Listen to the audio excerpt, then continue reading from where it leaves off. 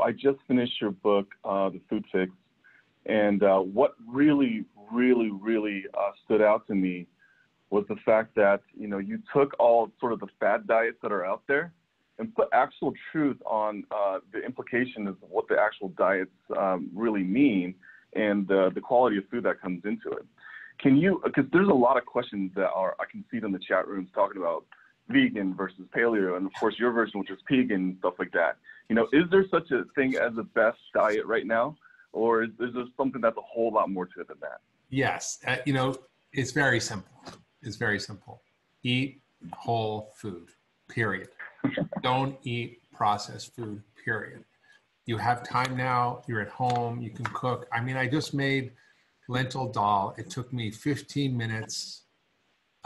I stir-fried some onions, ginger, garlic, some jalapeno peppers, threw in some spices, some tomatoes, cooked the lentils, took 20 minutes, put it all together, and now I've got this incredibly nourishing, you know, vegetarian or vegan dinner tonight. I'm not vegan, but I just want to eat nutrient-dense food, so I'm really focusing on as much nutrient density. So the key message is, you know, paleo, vegan, keto, low carb, low fat. You know, there's so much conflict, but the truth is that all those ways of eating have far more in common with each other than they do with the traditional standard American diet, which is 60% ultra processed food, which kills 11 million people around the world every year. Every day, 2,300 people die just from heart disease alone that's preventable with food. We should be having a national emergency to address that. Yes, COVID-19 is bad and it's spreading and it's going to kill a lot of people.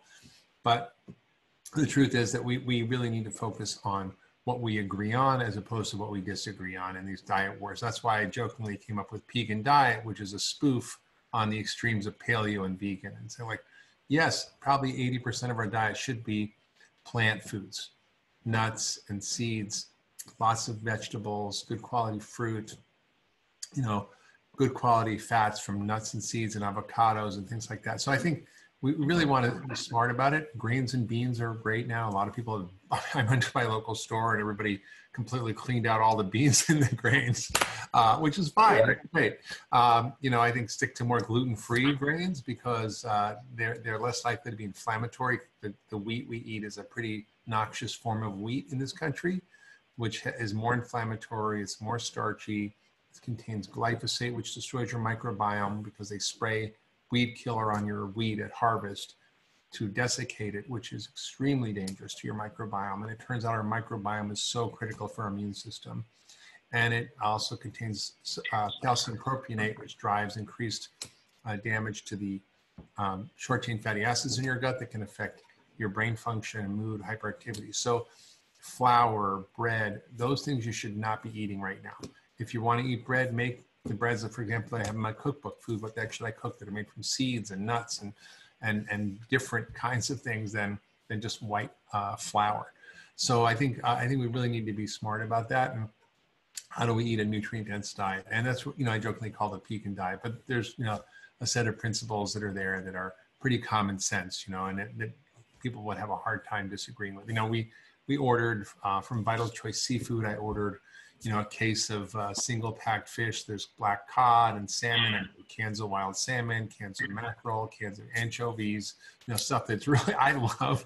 My wife's not a big anchovy and mackerel fan, but I am. And I ordered, you know, from Butcher Box, I ordered a lot of fresh grass-fed meats, you know, really relatively inexpensive, direct from the farmers. I ordered from Thrive Market a whole host of really delicious nutrient-dense snacks and foods. So I think you know, by people just focusing on the time they have now to finally cook and take care of themselves, it's a great moment to not just feel sorry for yourself and binge and eat crap and watch TV, but actually to take this time to really bolster your immune system, to bolster your health, to develop practices that help you thrive.